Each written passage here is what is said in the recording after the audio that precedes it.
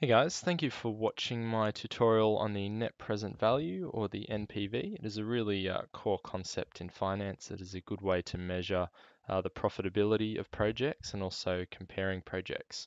So as per usual, I'll have a link in the description to this template, which you can download and play around with yourself.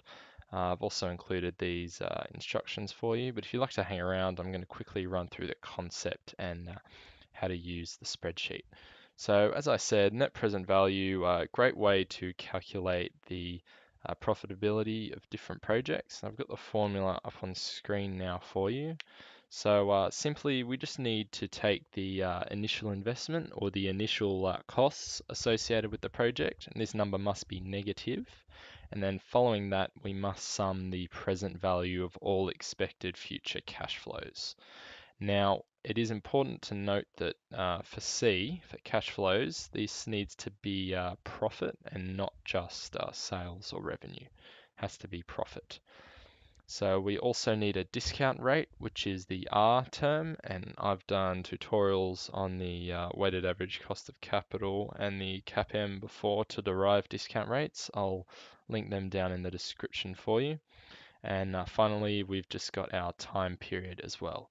Now, it is important that we're using a discount rate that reflects the time period. So for simplicity, I'm going to use just years for our time period, and I'm just going to use an annual discount rate. So if we just come back into Excel now, I'll start fresh. So when selecting the discount rate, as I said, we can use a number we've derived from the weighted average cost of capital calculation, or we can just use, for simplicity, some opportunity cost, which is the cost of the next best project or another investment you might make. So I'm just going to use 10%, just keep it simple. We also need to add in our initial costs, or our setup costs. So remember, this number has to be negative. So I'm just going to say $50,000 of startup costs for our fictional business. Then let's just add in some arbitrary cash flows. Okay, now we can see that what I've entered in here, and remember we only need to be inserting values into the grey colored cells. All the other cells are automated for you.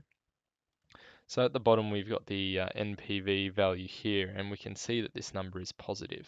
So any positive NPV means that we should accept the project. I've also added a little function down here to keep it easy. So any positive net present value means that the present value of the expected future cash flows is greater than the present value of the costs, so our project is worthwhile. Or in other words, the return we can expect to generate from this project is greater than our discount rate of 10%. Now, if you don't have 5 time periods of data like I've entered in here, that's okay. It's easy if we want to just delete cells. That calculation will still work for you. And if you'd like to add cells, we can do that too. It's not too difficult. So all we need to do is just add some rows in here. So I'm going to click on this 12 here on this column on the far left. It's actually outside of the spreadsheet. Click on that, it'll highlight the entire row. Make sure we're in the Home tab. Then we come over here to Insert and Insert Sheet Rows.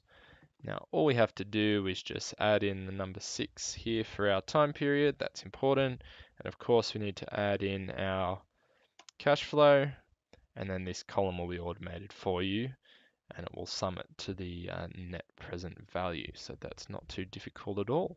And there we have it. So thank you guys for watching. Please do download the template and leave a comment if you need a hand with anything. But apart from that, please like and subscribe. Hope you enjoyed the video. Thank you.